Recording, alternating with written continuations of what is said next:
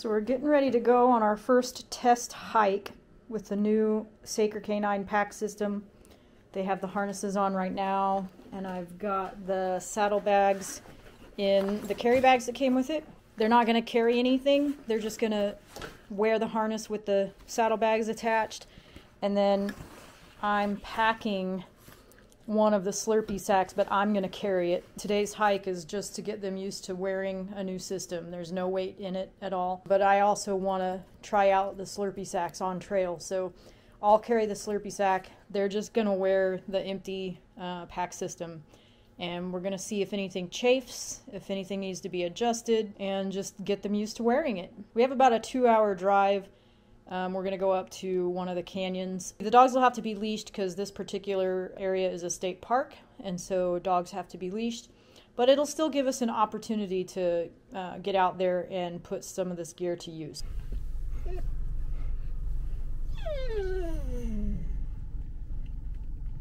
He's a bison. That's a bison. That one's pooping.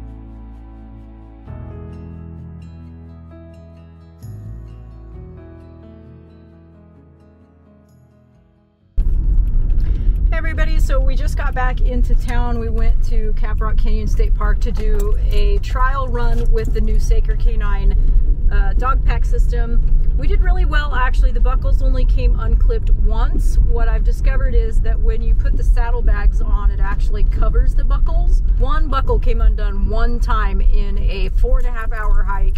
7 miles we did. The dogs did it with empty saddlebags just to get used to the harness and all of that. They did really well, and I'm super happy with the Slurpy Sacks. I'm really excited about those. The only thing is I'm having a little bit trouble screwing the caps back on when I refill the bottles. Sometimes it got unthreaded and it was a little bit challenging to screw the cap on. But aside from that one little issue, those Slurpy Sacks are like, they seriously make a night and day difference in our hiking, because I can pull one out of the backpack, I can fold out the little bowl and press the button in and give the dogs water like instantaneously. I don't have to pour it in a bowl. When it's in the bowl, I don't have to dump it out if they leave water in there. I'm not wasting any water. I'm just really happy with the Slurpy Sacks. So I've got a little bit of a video. It'll probably be short because I didn't actually record very much on this trip. But it was a great hike, and I really think that we're going to love this system. I'm excited. The only other thing that I thought about today was the sun was beating down pretty good today, and I kind of was starting to regret getting Jaffe the black backpack system. I almost wish I would have gotten him the blue one, because I feel like the black soaks up more sun. I felt it off and on throughout the hike, and it didn't really feel that much warmer than Hazel's green one, but it was a little bit warmer. And so I kind of, at this point, I'm wishing I had gotten the blue pack for Jaffe, but it is what it is, and I think it'll be fine. It wasn't really that much hotter than Hazel's pack. But the Slurpy Sacks are going to be a game changer for us when we're out on the Colorado Trail this season. Really excited about using the system. So I think at this point, even if they don't get the replacement male buckle sent out to us before we hit the Colorado Trail this year, we would use those packs anyway, I think, at this point, because like I said, the saddlebags actually cover the buckles. And I only had one buckle come unlatched one time in 4.5 hours in a 7-mile hike. So not bad at all. Overall, I'm really happy, and I'm excited about these. I'm glad I purchased them. So hopefully more to come.